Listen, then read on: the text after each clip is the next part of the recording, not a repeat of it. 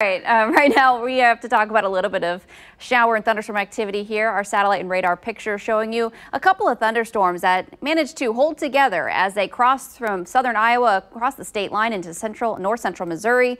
A little bit of lightning associated with these storms, so obviously if you live in the Princeton area or just outside of Trenton, you may hear some of that thunder, maybe hear a little bit of the heavy rainfall. These are continuing to drift slowly to the south and east. Meanwhile, in central Missouri, closer to I-70, we've got some lingering showers that are producing some moderate to heavy rainfall between Marshall and Sedalia. Haven't hit Sedalia just yet, but you may get caught under a brief sprinkle.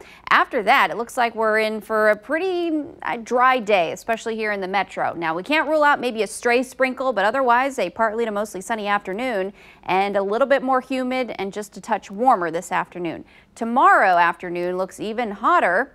But there's also going to be the opportunity for some thunderstorms out there as we head through late Saturday night into the overnight hours. Now, this model showing some activity arriving as late as 11 p.m.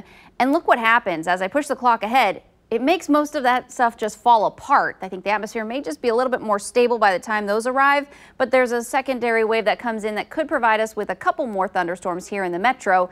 But again, this is going to be more of a scattered event. Not everyone going to see rainfall as we head through this weekend, but everyone's certainly going to feel the heat and humidity. So here you go, Security Bank 7-day forecast featuring that thunderstorm chance late in the day, or late in the evening, I should say, Saturday into the early portion of your Sunday. Highs will be in the 90s.